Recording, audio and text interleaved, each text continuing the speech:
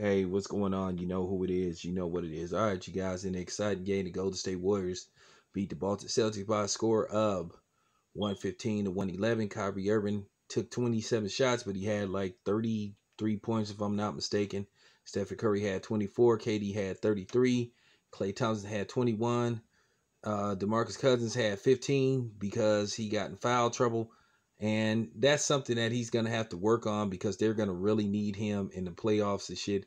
So he's going to have to, like, be cool with the fouls and shit, stay out of foul trouble and basically stay out of the referee's way because you know how the referees is. If you piss them off, they'll just start calling fouls on you.